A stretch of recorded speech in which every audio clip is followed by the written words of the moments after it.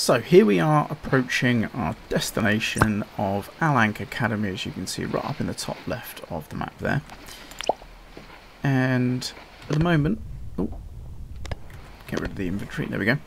At the moment we're kind of doing okay angle wise. We could probably sail straight there, no problems. Now I do have the sheet pulled right in at the moment, nice and tight, but we should be able to sail pretty much straight there. Now I'll show you how to moor up. Now, excuse me, annoyingly, the sea state has actually calmed down quite a lot on the approach here, which means we're not going massively speedy. But what I'm going to do is just pull up a little bit on that halyard just to raise the sail out of the way a little, so we've got a bit of a better view. So we're coming in nice now. Now what do we need to do? Well, we need to basically coast in to the dock. So we need to time the ability to get the sail up or take all the power out of the sail and steer us in. Now I like to do this from in front of the helm because I can still click on that and steer left or right. Normally I'm steering it left or right, but I can also very quickly run here and change the sail there as well. So it's a great place to stand when I need quick use of the controls. So what I'm going to do is we're getting near, I'm going to pull up on the sail so most of it is out the way. So we've only got a little bit of sail left to actually work for us. Okay, this will mean we should slow right down. Okay, so there we go, we've got hardly any sail out now. Brilliant stuff. So we should be going a lot slower. I can just keep us coming in nice and gently like this. I'm going to pull in on the sheet to ensure we've got, there we are, we're on maximum pulled in sheet just to make sure that we can keep going. Now we are going a bit slower than I'd like, but we are making our way in, as you can see.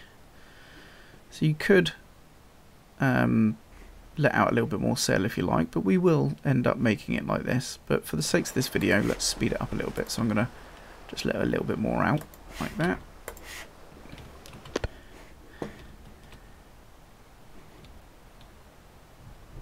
And there we go, we sped up a little bit now as a result.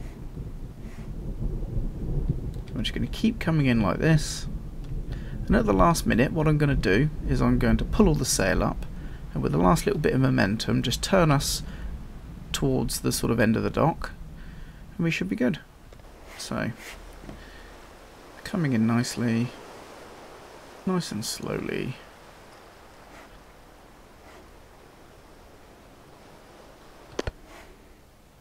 So let's get the helm hard over, like that.